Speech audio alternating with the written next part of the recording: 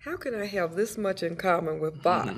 You know, I just kept sitting here thinking, wait a minute, he is expressing all these emotions that I have felt, and I would never in my lifetime think of having anything in common with Bach, beside the fact that I enjoyed listening to Bach. I mean, but now I feel, well, gee, he must have, for some reason, experienced all these various parts of life that I've now experienced. At least I had the illusion in my mind that this was, as you said, very elitist music. This was for the few who graduated from these great schools and actually could understand the music. It's not like that. No. It isn't. I mean, I could sit here and relate to some of this stuff, and I haven't heard anything about classical music at all. So for people to put this in some category whereby you need a degree or a PhD or a master's to understand and absorb this, I think that's the impression that has been created in many circles. And I'm just keen that this kind of music get out more. I mean, let more people hear it, so that this big facade is broken between we as normal mortal human beings and Bach, who said these great things. Well, he said things that reflect life and society, which we can relate to. I was thinking about how music can transcend boundaries and can transcend cultures, and like you said, you know, this very diverse group of people, and how we could listen to this and have such, I think, a level of connectivity moving along this line here among ourselves. And then I was thinking about how hard it is to do that with language. Johann Sebastian Bach was born in Germany in 1685. Both of his parents died when he was 9 years old. Before his first wife died, they had 7 children. He married again, and with his second wife had 13 more children. Not all 20 of the children lived to adulthood, but just the size of his family tells us that Bach was a real human being, and that his life included more than making music. He was, however, a master musician. He left a legacy of 1,000 compositions. Bach is often thought of as stuffy and understandable only by those trained in classical music.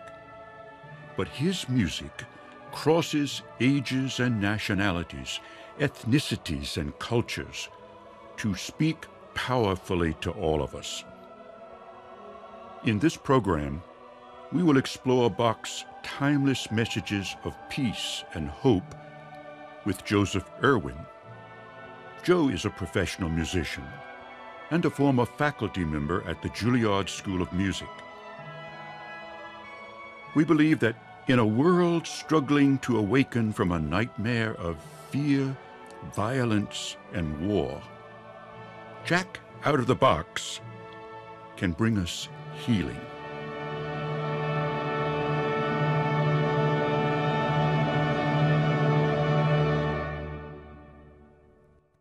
Welcome to our visit with one of the world's greatest composers, Johann Sebastian Bach.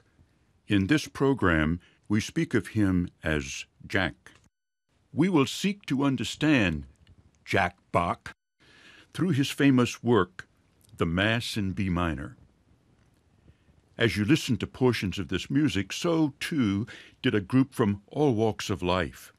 Some had never heard this music before. Some had never heard of Bach before. But when they listened to Bach, they heard messages that moved them deeply. We invite you to listen and to discover what Jack Bach says to you. From the beginning of recorded time, in my judgment, there have always been a focal point of one person every now and then who speaks through a particular language, out of a particular culture, out of a particular time frame and a geographic location. They speak something that they sense about truth, and that word that they utter becomes a permanent fixture in human libraries, and it becomes valuable to generation after generation after generation. Our purpose is to get Bach out of the box of architecture and mathematics into the full realm of a full-blown human being with emotions, with muscles, with a head, with a heart, everything, to see if we can't make him more accessible for today's purposes. We want to free Jack from the box that he's in.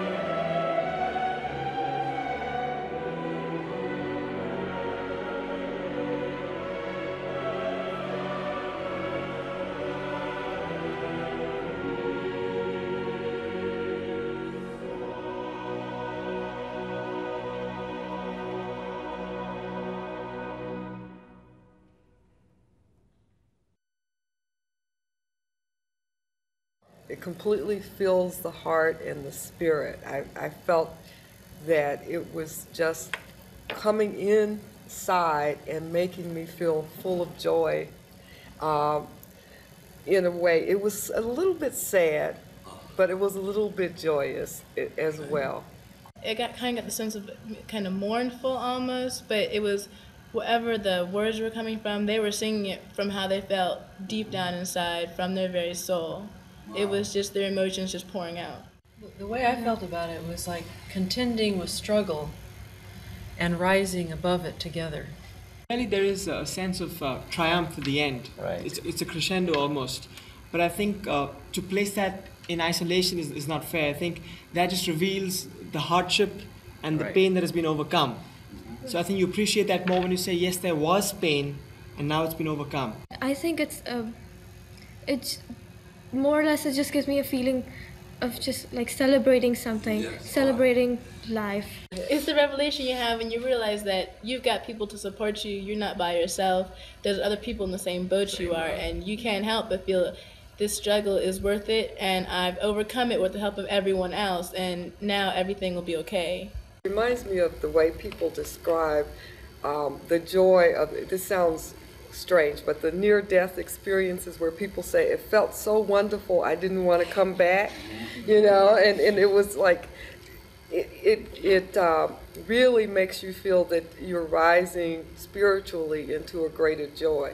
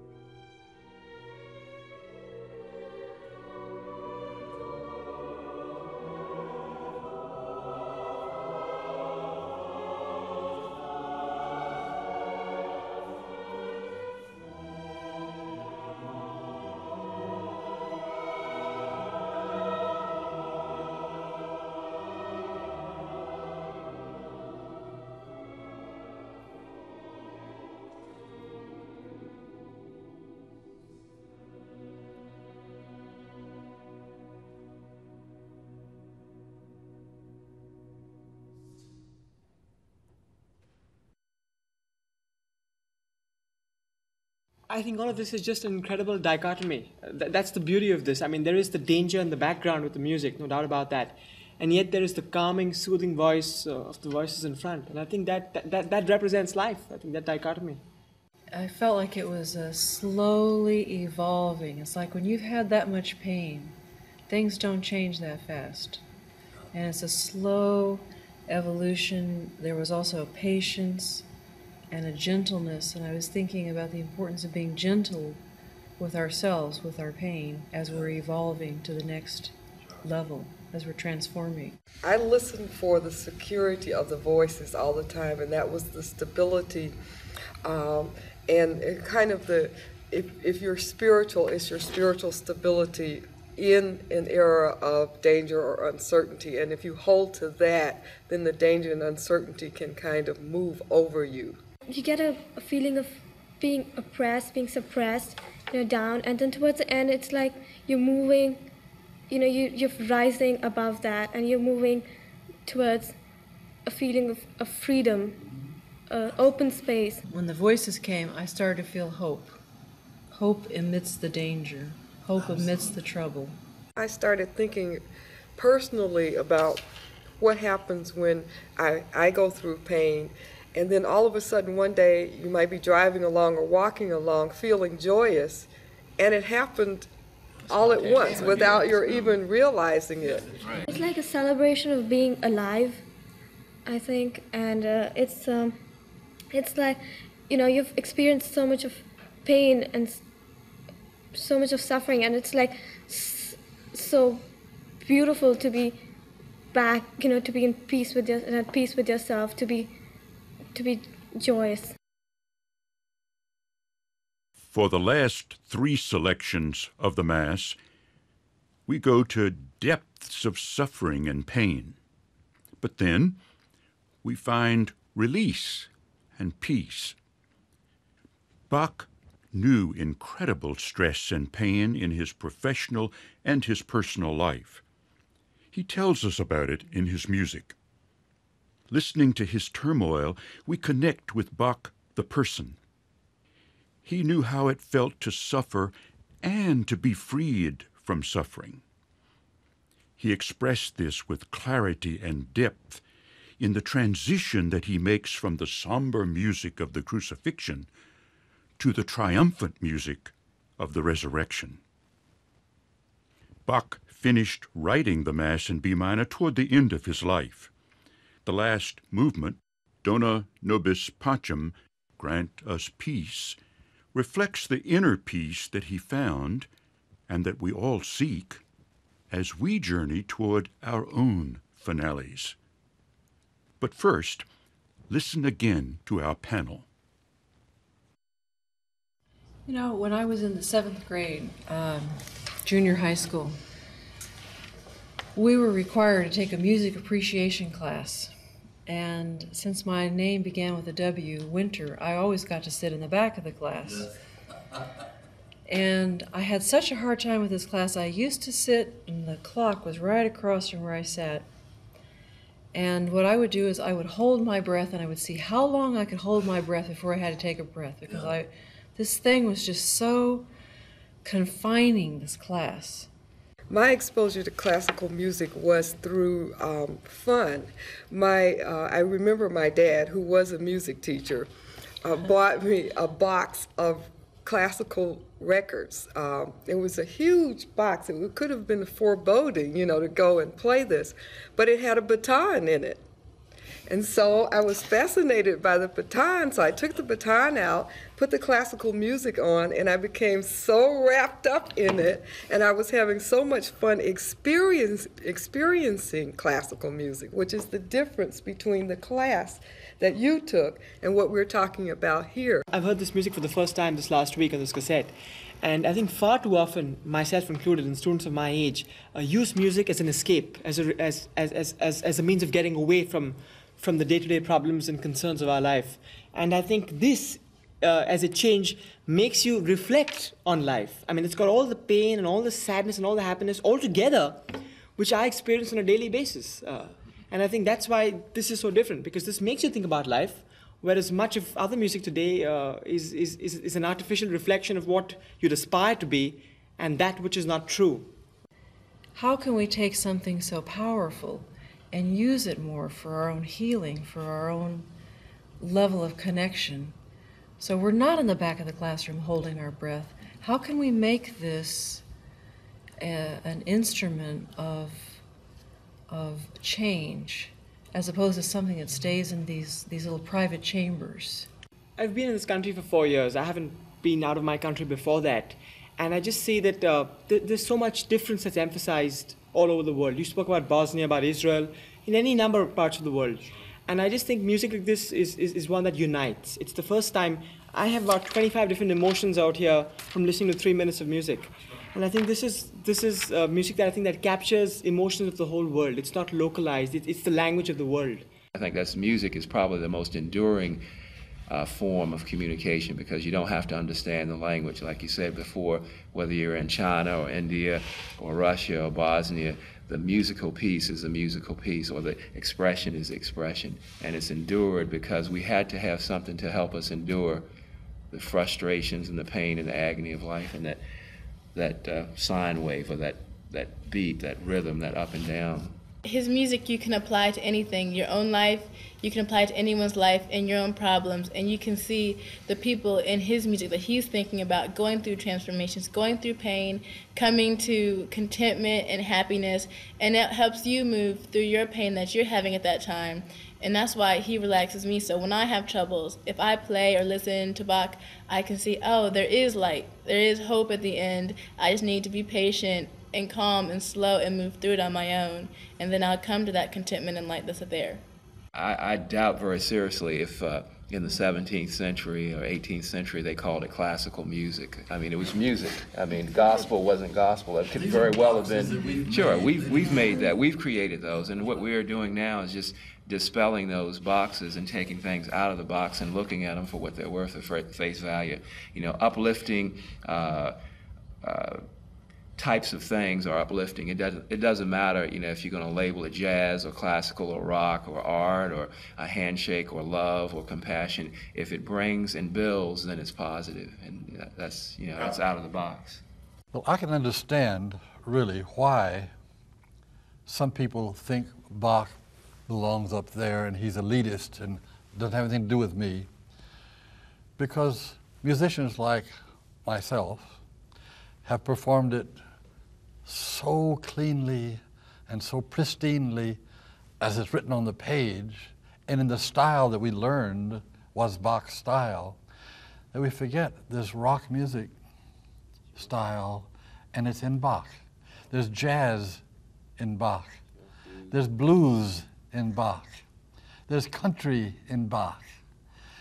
But you don't hear that unless you get out of the box of 18th century style and see the flesh and blood of Bach.